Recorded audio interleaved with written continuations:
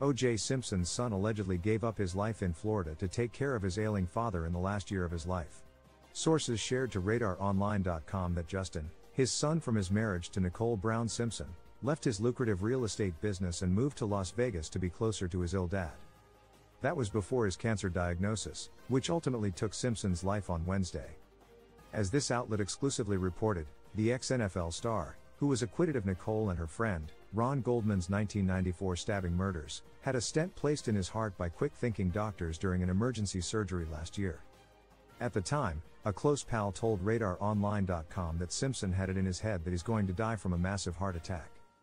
It's driving him crazy and adding even more stress to his troubled life, the insider spilled in July. He believes he is dying in plain sight and the end is near. His medical crisis left him so feeble after the surgery that Justin felt the need to be closer to him in his time of need.